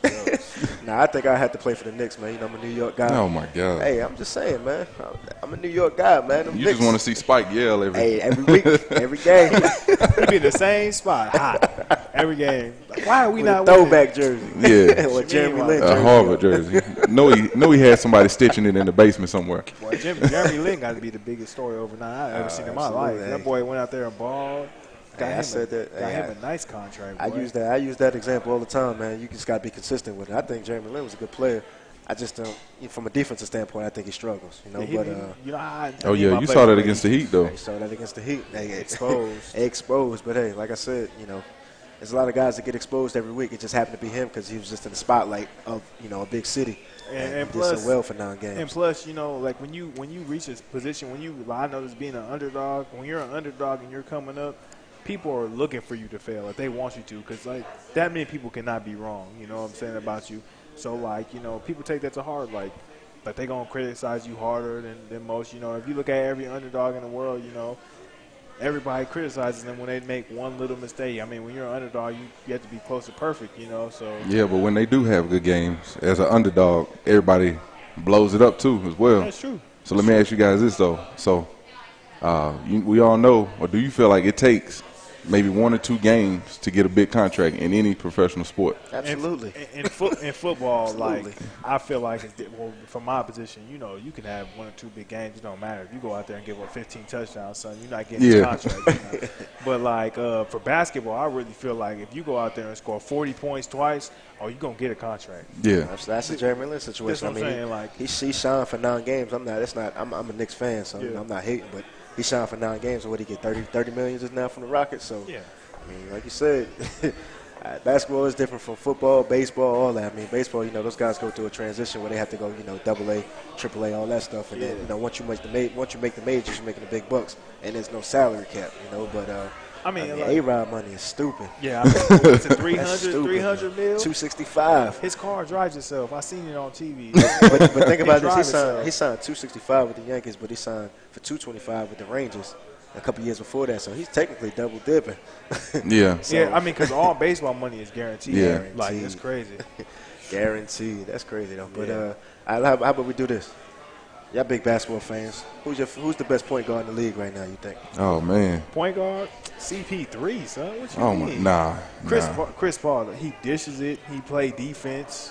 He be having his off nights. He plays defense. He has off nights, but he can shoot. I mean, most point guards are like either a scorer or they can't dish. Chris Paul can score and dish. Like Rondo, for instance, like he's not a consistent scorer, but he can dish the ball. He gonna give you and who else? Darren Williams too. Williams. He's so underrated because he on that sorry team right now. Oh man. Darren Williams is a beast, man. I got to give it to Darren. Williams is a beast. I didn't know about Darren Williams because D. Brown overshadowed him. Yeah. Illinois, so I really didn't hear about Darren Williams until he became the star with the Jazz. But I'll ask you another question. Off the subject of the point guards, Andrew Bynum or D. Howard, who you taking? Hey, you know what? I can give you the real analysis on Go ahead. Andrew All right, Bynum. break it down for me. You're a You know Lakers what I'm fan. Break it saying? down. Okay, the thing about Andrew Bynum is, you know, the Lakers You about to game get all into it right. now. Look at Oh, sophisticated. The thing about Andrew Bynum is that he is when he wants to be, he is the best center in basketball. Now, from watching the games, he consistently is not always there. He's consistently not always the best center. You know, sometimes, you know, his knees hurt. You know, some, you know, he got injuries and stuff. You know, so from game to game, you know, he's not as dominant as he should be for how much talent he is. You know, I feel like Andrew Bynum could dominate a season, 82 games. Is that unreal expectations though? Because sometimes that really is. Because I feel like I'm a big LeBron fan. I feel like LeBron should dominate, score 35, 40 points every game. Hey, we got some messages in the chat box, man. They said, Celtics Nation, stop hating Henson. Oh, my God. That must be my boy Brian, huh? Yeah, we got another guy. They said, you know, he's asking, this is Guest 474, asking, what do you guys think about, you know, coming on Sports Journey with Lake Lewis? Lake Lewis is the guy, you know, hosts the show. Yeah. Oh, yeah, I love this, man. That's why I came back on for the second segment, you know. I love this show. Man, like, great guy, great opportunity, man. I'm still learning the radio thing, kind of. Got my own thing kind of going or whatever. So, a great guy to watch. Up and coming, man. Hey, I tell you what, man, I respect the show a lot just because he seek me out, you know, just to, you know, kind of make me better myself as a person and kind of understand what to say in the media and what not to say. But, you know, so I respect Lake for everything he's doing. Like I said, his wife and, you know, kid, they support me through everything. So, you know, I kind of like became a, you know, a little brother just to their family, you know, and I have, you know, we all family, we all related, But, you know, I just look at, you know, Henson, you got a voice for this, man. I heard you when you first came on the first segment. I'm like, man, look at Henson, man. It sound kind of good on Man, here. it's kind of funny because it's kind of natural. me and my boy Brian, who probably sent that message, man, me and him go back and forth, man. We got a radio show to come on Monday nights on XSN Radio or whatever. So, I mean, you guys can go follow the show at XSN Radio as well, man. Me and my boy Brian be on there. Really don't have a title for the show yet. We just call it the Rob and Brian Show. So I think we're gonna stick with that, man. Hey, but Robin I love Big, it, man. I enjoy it. Robin Big got a show. I like that. Yeah. You keep that, man. Hey. He is, yeah. Brian, good people, man. He said I taught Henson. Yeah. Nah, he had a hand in this. I think we should bring Sports Journey to Texas, man. You know, Henson's a good dude. Oh, the Dallas Fort Worth Hey, area. something. You know, we got a little rivalry game coming up this week. You know, SMU versus TCU. Ooh, man, y'all do not want it. Hey, last time I checked, we won last year. Man, you know what? I think I lost to SMU one time, and that was right after the OU victory in 05. I remember that. Y'all got lucky, man. Talk about that, you know, but last year. That's the biggest win in college history, and they telling stories about it still, ain't they? See, see, the thing, what had happened last year is that. happened when you lying now. What had happened last year is that we was really smashing these dudes like 24-7, and our best rush linebacker got hurt. So, you know, we started just playing coverage, you know, and they start kind of trying to come back, you know, but we still won. Though. Yeah, I left that game in the third quarter, man. I ain't gonna lie, I was mad. No, I mean, like, we were really smashing them. Like, it was bad. Like, they had a little running back, man, who was getting it in. Oh, yeah, Zach. We couldn't stop him, man. You know, obviously it wasn't a Robert Henson at linebacker there, so y'all can take advantage of the opportunity. But I mean, y'all really did miss Tanner Brock. Yeah, like, y'all really did. Yeah, I felt like he was a better at it too. I mean, they both had two outstanding linebackers, but I felt like Tanner was better than the other linebacker. I mean, Tank was making plays, but I feel like they really missed Tanner that game. So. That's one thing about TCU linebackers, man. We all come back. It started with David Hawthorne, who's with New Orleans now, man. He was with Seattle, did his thing. Beast. Yeah, man. We call him the Heater. He had that name since TCU, still man. Got it. He can, that boy, bring the wood. So still got it. I mean, it started with him. He came back, put the pressure on me and Darrel Washington, Tank Carter, all those guys, man. So we just try to keep it going. Or we tried to keep it going or whatever. So we try to start a little something at SMU. You know, we far behind y'all right now. You know, but we trying. Yeah, y'all coming up, man. I didn't think June Jones was gonna change too much, but you guys got it going pretty much. We ain't gonna talk about Villanova. It ain't basketball season yet. I didn't even know y'all had a football team. They gonna talk about me bad on my own show. You know, y'all had a football team. So like, hey, Brian Westbrook, me and Aldrich and I had this conversation. I got Brian Westbrook. I got Howie Long. I got Brian Finner. And that's three of the big names. SMU, I can't name nobody besides the people What? I The know. Pony Express, man? Eric That's Dickerson. one. Boy, Okay, what's Eric your name? Dickerson. Who else? Come on. Eric Hey, you Dickerson, testing me now. I'm saying, who else? Doak Walker. We got an award named after our that's running two. back. Doak Emmanuel Walker. Sanders is pretty good. E-Man. There's another dude. What's the receiver's name? You don't even know him. You supposed to. That's your school, hold on. man. Forrest Gregg, Raymond Berry. There you go. That's what Okay, Raymond Berry, Berry, okay. Forrest Gregg. You know, I could go on I the had to hype archives. the school a little bit. You know what I'm saying? Howie Long, you know. I can kill this whole conversation. LT. Yeah. LaDainian. I got Howie Long. I mean, but we got ED. ED, he ran straight up. 6'3", ran straight Yeah, up. Absolutely. He did. Yeah, he got paid a lot of money when he was there. We ain't gonna talk about that though. Took a We're pay not cut going to to come talk to the about league. that. All that is on the video. Everybody was cheating, all right? Once again, SMU getting blamed for this. Everybody was cheating. Texas A&M, and they just don't want to take it. Looking and passing the blame quickly. Yeah. You got him. Snitching. You know, I'm going to snitch. We Hey got man, snitched on national TV. I got beef with SMU though. All right, let's go way back. Y'all hand signal kind of looks like a pony, but it's too close to our horn frog We signal. were talking about that. I was like, I think we kind of need to change that because, like, we just look too close. I mean, I understand we only like 35 minutes apart, but everything we do is too close. Yeah. Like, way too close. Like, we know all the same people. It's just too close. You know? We got a question in the chat box. What's the best conference in college football? Oh my God, that's hands down, man. SEC as close as you gonna get to the NFL. But the thing about the SEC is like really. Go ahead. No, like I'm just trying to be honest. SEC is the best conference head to toe, but like really, when you think about it, there's really like 2 or 3 dominant teams that is consistently dominant in the conferences. Like when you think about Alabama, What conference LSU, are y'all in? Man, don't worry about what I'm conference. asking. I'm just asking. I wasn't being smart. I'm asking. We in the conference USA. I'm We saying, moving I'm thinking, to the Big East next year, though. I'm thinking Arkansas. Big East accepting everybody Oh application. yeah, Big East is terrible. Hey, first of all, terrible. Sam Houston State in the Big East now. Wasn't San Diego 1AA? Pause. It's STSU, dog. Don't do that. The Don't Big do East. that. I know he didn't say the Big East just now. Yeah. We're a private school, man. We can't. Hey, we private too, but Big 12 swag. Shout out to TCU boys. TCU. I got a lot of Shout out respect. to SMU. Let's go ahead and handle this business on Saturday. Well, I'm gonna have to shout my school out. Hey, me and my man Carl gonna have to get a friendly little thing going. You're gonna have to wear a TCU shirt all week at practice or something. Hey. Tell my boy DY make sure you get that done. Do that. Everybody will disclaim me if that happens at SMU. Hey, like, that's Best player ever at Villanova. Best player ever at SMU. Best player at TCU.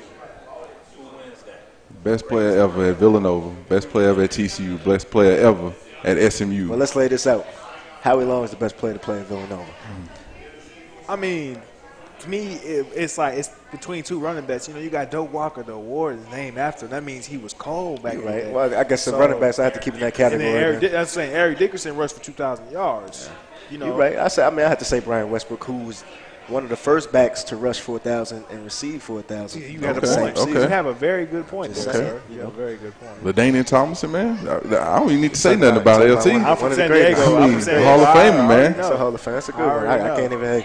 I can't say nothing about that because they signed him back to a 1-day contract and let him retire. So he the man for that. But you get paid for the 1-day contracts, probably. Nah. You might get a little probably workout like 2 check. cents. I got 4 state basketball rings, man. You got 4 state basketball rings? My school got 6 in a row. Hey, Matt Castle got rings too. Yeah. Oh, Howie Long does have a Super Bowl too. And I won my 1AA. My school won 1AA championship in 2009, but I can't say that. I can because it was my class. Yeah. But, I was with the Redskins then. So. You gonna get a graduate ring? Come back and get that alumni love. Yeah. I mean, I can honestly say I've never been a part of a championship team in my life. Yeah, that's normally how I go at SMU. I know I'm throwing blows, man. I'm throwing blows. Go ahead, man. Let you finish your statement. They kind of dominate the little Mountain West a little bit. Who else was in there besides Air Force? This is Academy. Hey, remember when Boise was in there? We handled business too. Hey, first of all, if Boise had a kicker, they might have been. Hey, that ain't got nothing to do with that. That ain't his business. That ain't my business, you know. I got a question. I got a question right here, though. Not to interrupt you. What's the best college football team in Texas? TCU, man. TCU is the best college football team in Texas. Let me tell you why. I'm gonna do my man Crawl right here. I'm gonna say, hold on, let me explain. All right. Over the last 3-4 years, we've had more guys drafted out of TCU than Texas, Texas Tech, A&M, we had more guys drafted into the NFL and still on active rosters. I respect That's that. true. That's true. You know what? I'm not gonna lie. TCU guys, when they actually get drafted, they stick. They produce. They stick. produce. But the same way SMU, you know, our 10 guys, we stick. 10 guys, 10 years. That's SMU. We stick.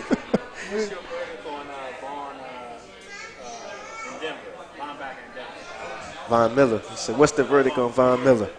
Von, beast, man. I like his game. Low center of gravity, man. Great with his hands. You see him, he had tackles on skates, man, when he played against him. So, guys, I thought he was undersized as an outside linebacker or a defensive end when they came in or whatever, but he's holding his own. Yeah, he's a good dude, man. Like I said, he's a young, aggressive guy who is on the NFLPA board, you know. Yeah. As a rookie, he was representing the NFL during the lockout. So, shout out to him for, stepping to a position like that, being a rookie and, already fighting against the owners. I mean, that says a lot about your character, that you want to be here and you're here to help guys as opposed to, just in it for the money. And that's what I'm kind of, I'm doing my sports management program right now. Just to say that, I want to be athletic director when I'm done. Guys making that transition, between the ages of 18 to 25, whether it be after football or, whether coming into college. And I want to kind of explain to them what this process is like, that it's a business at the end of the day. And, you may not be doing something wrong. It's just that guy might have gotten drafted higher than you. No reason why he's going to be here, So, I got some more, man, stuff in the chat box. They talking about Josh Laribas. He's a teammate. Rice gets my vote. Rice is terrible. I told you before. I said Forrest Gregg. Al Robinson. That's everybody I know. That's this year. Hey, let me tell you something about Aldrich Robinson, though. He was 24 at SMU. 24 years old? No, he was 24. He wore number 20. We call him 2-4. That's terrible as a receiver. But he does one thing, though, and he does it really well. He just goes deep, and he catches the ball. Pause. Wait. He has a school record for the 3 longest pass plays. I think it was like 99, 96, 94. I mean. Hey, but don't you guys run the version of Texas Tech offense? Nah, Coach Jones is way different from Texas Tech. Texas Tech is like, they run like more like stutter chatter routes. Like Coach Jones' offense is more everything speed cutted. Speed cutted, vertical, way different. I couldn't tell because I think quarterback was on the back most of the time we played y'all. So hey, I wasn't he there. never really got a pass off. All I know is when I know was you wasn't there, but you were still wearing the jersey. So we got some in the chat box. So I got nothing but this from Jay Little. I got nothing but love for TCU, but the Horned Frogs are 1-28 versus Texas. 1-28. 1-28 versus Texas. Man, listen. That sounds like a Wikipedia fact, huh? Yeah, it sounds like some Wikipedia stuff. 1-28. Now we'll admit in 2007, man, we went down there, shocked those guys first half. We had them down 10-0, and then all of a sudden, man, I don't know what happened, man. They just came back. We started dropping punts. Punter dropped the ball. I think he was betting on the game, so I don't know what happened, man. But they came out and beat us 28-10. So. And they said there's another question. Can you cover Al? Locks, huh? I'm gonna have to talk to Al about that, man. It's gonna be a LaRon Landry and Clinton Portis race, ain't it? Hey, that was a good race. That was a good race, man. That was a good race. I'm not gonna lie. I'm not gonna race Al. He'll beat me in the race. Yeah, I mean, y'all know 40 yards. Y'all be right there, though. But we'd be close. Think about it. He's not a 100 runner. He's a 200 runner. He ain't no 100 runner, though. Yeah, but, he got a nice little bird. Man, he messed with Al, man. I told Al one day he looked like Sean McCoy. Yeah. Just like I call him Stan from Martin, too. He looked just like McCoy, man. But they said another great TCU player was Hall of Famer Bob Lilly. Yeah. Big great player right there, man. Good player right there. Hey, Sammy Ball, man. Come on now. Sammy Come Ball on now. is from there. Get your Redskin facts now. Hey, Sammy Ball is from there. I didn't even think about that. That's that purple, man. 33, Purple's a royal color, brother. Quarterback that wear 33 had to be a beast, dog. You just had no choice. Man, they didn't. I think they were just picking up jerseys when they was playing back then. They didn't really care. Because he could play everything. We got another question in the chat box. I said, Mr. Young, if you play the Rams again, you please shut up James Laurinaitis. Was James Laurinaitis talking? He was bad on the sideline. I had to say something. But he was on the sideline because he tried to hit RG3, he missed, and then he was saying something. I was like, "Dog, you missed the tackle. Like, what do you have to say?" Your daddy was a wrestler. He's a wrestler. Come on, man. When he made a play and he started talking about, okay, you can talk when you make a play. Yeah, he role warrior. So would you consider him an actor for that? I would have to say so. That's like me on Sunday giving the touchdown and getting up talking trash. Like, no, you can't say anything. You have Pops was the animal too, though. Hey, but I tell you what, that's one thing that kind of has changed about the game too, man. A guy gets a 4-yard carry, not for a first down, 3-4 yard carry, and he get up talking trash. Like, you got 3 yards. Congratulations. Get back in the huddle. You fell come on. Like, oh, they said the guy from North Carolina said, "Can you cover Lake running routes, though? You think you can cover Lake right I mean, here?" we got to find out. You know, I never judge a book by its cover. You know, you got to go out there. I ain't gonna lie to you. You got to go out there and get on the I field. go out there on Sundays, boy. I see somebody, but he ain't. I'm about to thump. I give all receivers respect. You have to. You have to you have to respect all receivers when you go out there. Big dunk. It might be a little different coming through the A-gap as opposed to running routes, huh? You got a little something coming through the A-gap? I played football in high school, like 25 years ago. What position did you play? I played wide receiver. Oh, okay. I really was a receiver. Like, I really didn't start playing corner until my freshman year in college. We had this conversation earlier in the meeting room. I'm a converted receiver. You know, I want the ball in my hands. I really do. No. The reason why this conversation came up this morning. Because they try to get on my head about my releases. Like Raheem was talking about my receiver releases. Like, you're not your receiver releases. I was like, man, don't try me. You really want me to get out here and do some receiver releases? Can nobody guard me? There's a reason why they're called defensive backs. They knock the ball down. You know, I'm just saying. You know? My hands are very good as a receiver. You're not going to tell me my hands are not as good as a receiver. What receiver we talking about? Tight end blocking receiver? Or like? All right, so, I'm talking about a possession receiver. So let's pose a question. So what defensive back has the best hands in the league, you think? D-Hall got top 5. He got to be. He got to be top 5. He got to be top 3, actually. D-Hall, top 5. Man, that one hand. Maybe Ed Reed. Ed Reed got 1. Hawk, he got number 1. And I think C. Wood got number 2. C. Woodson. And then I give D-Hall 3. Man, like Ed Reed, one of the only guys I've ever seen break on a dig route and then go back and cover the post and get an interception. You know what? Palomalu plays like that too. He just gets gashed a little bit more. Yeah. That's it. But Palomalu, man, you look at watching Troy. He did a 360 spin into the line of scrimmage and had a 4-yard tackle. Oh, he doesn't have a Troy Wildcat. Troy Wildcats. Yeah, he don't have. It's the LL rule, the LaRon Landry rule. I like it though. Get in where you fit in. Get in where you fit in. LaRon Landry rule. Troy make plays. You gotta like that though. Yeah, he does, man. He's been productive in this league for a long time, man. It would be nice to see him stay healthy this year. You know, just for the sake of his career. And I know he played through 8 concussions, he said, man. Played through 8 concussions. Those concussions are getting serious. It's terrible, man. I've never been concussed before in my life. Hey, I got one last year, man. Hey, knock on wood, man. Don't say never. Just say I've been fortunate enough not to, have a concussion. It's nothing to play with, though, man. It's nothing to play with. But how about we did a Play 60 event last week where, you get inner city kids. They were actually from Sterling. And, they had a concussion station set up. I thought that was important. These kids are 11 to 12, elementary school. And, I thought that was, important to, where sports are going nowadays in terms of, the aggressiveness, the, amount of plays that guys are doing, and, the impact of the game. It's just changing, man. Like I said, I couldn't imagine having a leather helmet playing back in the day. I mean, I know how I like to play. I lead with my helmet. That's my game. A leather helmet, though, man. No face mask. I always thought that was interesting. That your offensive swag has to be so low. It's so low. Like, you where you go, you look terrible. A leather helmet? Leather helmet, man, with the strap. One strap. That's like the one-bar face mask, man. That's pretty bad, too, man. That's like a DB coming out there with the you know what I'm talking about? Yeah, the one bar. The one bar. The D-line face mask. the Jack Lambert back in the day. That's what it was. That's crazy, man. That's crazy. It's a good time tonight on this show, man. We got to do this more often. You be cross-eyed. The DB trying to look for the ball, like, the ball, I can't see. Yeah, man. Back to the kids. I mean, that's interesting because as a youngster, man, if we did have a concussion, we didn't know it. That's what I said too. I mean, I looked at the kids and I said, you don't understand how blessed you are right now to be in this situation because when I was 6 and 7, or 11 and 12, I didn't worry about a torn ACL. I didn't worry about being concussed. So I look at it now and it's like, man, they're preparing these kids to, understand what, the outcome could be possibly if, you play through these symptoms and, you put yourself in a situation where you're not able to understand, what your life will be like in 30 years. So I thought that was important, man. Like I said, I'm involved in a lot of charity events, man. I do a lot of Thanksgiving turkey drives, I back to school coat drive. I go to Target and hand out, books and stuff like that for kids. And I just feel, I think it's an honor, man. I'm living my dream And people always come up to me and say, you know, what's the biggest difference between, you know, your life now and what it used to be? And I say, you know what, my parents have prepared me to be in this lifestyle, you know, just because my dad is such a great dude that, you know, he cleaned banks for me in college just to allow me to, you know, be able to do what I wanted to do. And I said, listen, you know, it hurt my heart, you know, a couple months ago he said, I'm going to go get another job. And I said, Dad, I'm in the NFL, man. Like, I'm not going to let you do that. You know, I'm not saying I'm the richest guy, but we're not going to struggle. Yeah. You know, so I look at it from that standpoint, man.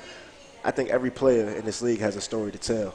And I think, you know, you look at the successful rappers, you know, the successful, you know, people in this world, they had a story to tell behind what, you know, what led them to their dreams and stuff like that. So, you know, you look at it from that standpoint, man, everybody's, you know, everyone is purpose-driven. You know, you look at it from that standpoint, you know, everyone has motives and, you know, things that they, you know, problems that they've encountered that they had to overcome, whether it be family, whether it be off the field, whether it be, you know, drug addiction, whether it be, you know, losing family members or something like that, you know. But like you said, man, it's just different, man. This lifestyle is good when you're in it.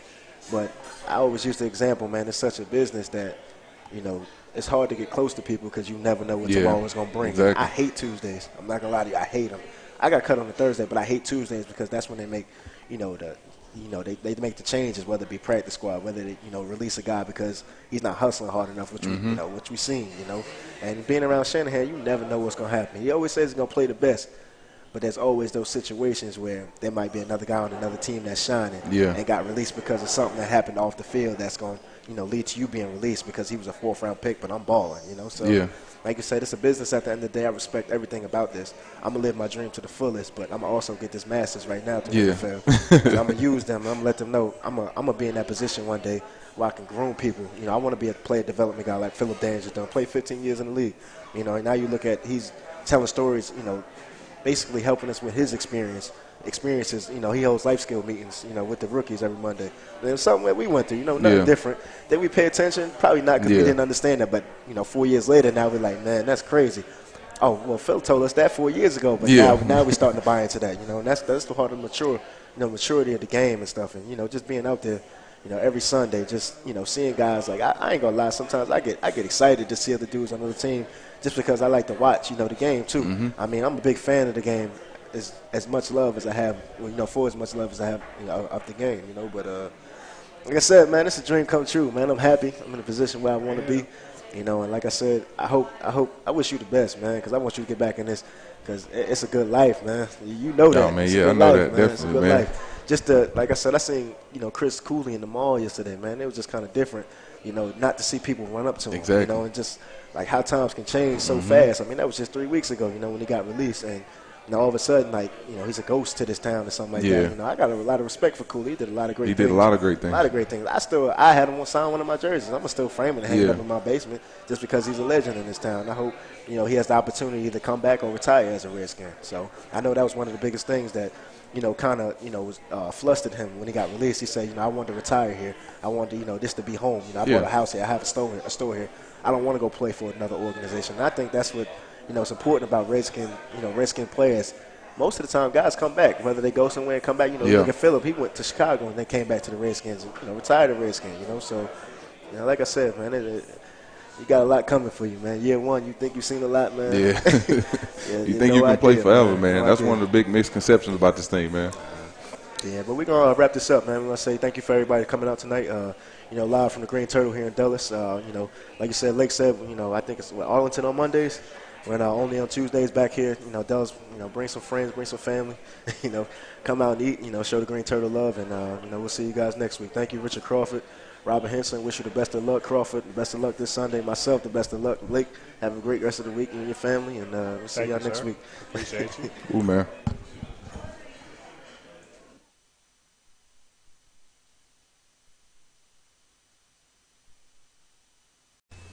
Sports Journey. Sports Journey Network. Hi, I'm Shannon Doherty. I've played the girl next door and the girl not so next door. I've produced, I've directed, but now I'm doing something I've always wanted to do for me. I'm on my way to getting my college degree. I logged on to Education Connection, the free service that showed me hundreds of schools and degrees so I could pick the right one. Now I'm actually getting my degree in liberal arts online.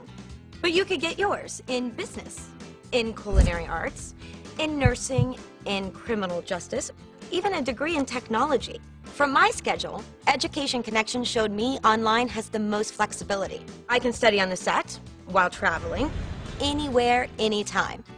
So do something smart for your future. Let Education Connection help you find the right program for free. Log on now and get Education Connection's free success kit, stuffed with information about online degrees, schools, and scholarship advice. Log on now to 41educationmatching.com. Are you stressed over credit cards and other debts? Maybe through no fault of your own? Imagine how it would feel to have that weight lifted right off your shoulders.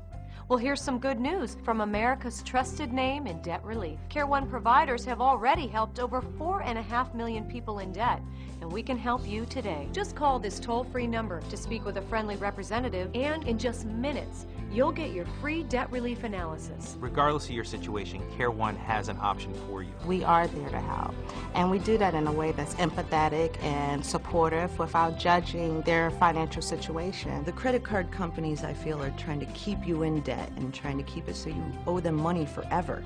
And Care One is a good way to get you out of that and get you out of it fast. A big burden was lifted off of my shoulders. Care One threw me a lifeline. Call Care One. They will help you. Get debt relief from a company you can trust. Just call the toll-free number today.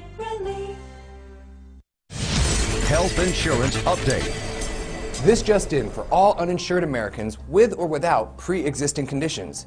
The recent health care bill will not take effect until at least 2014, leaving families and individuals lacking health insurance with no immediate solution to their concerns. Meanwhile, medical problems continue to be the #1 cause of bankruptcies. Here's the good news.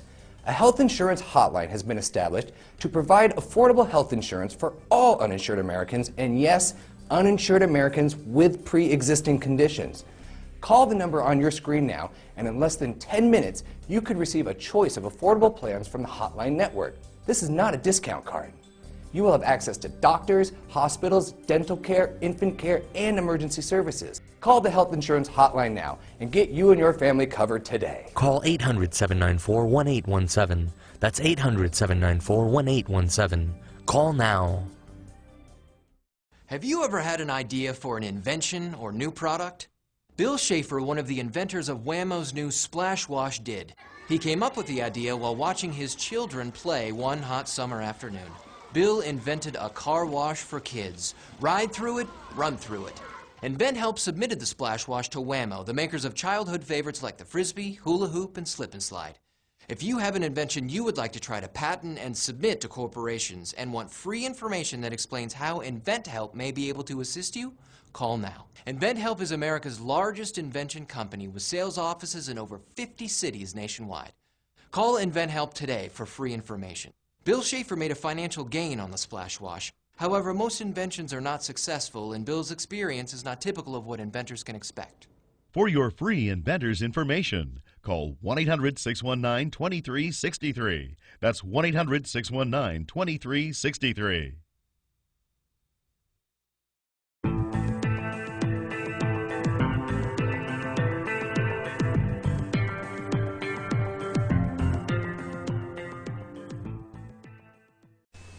Sports Journey. Sports Journey Network.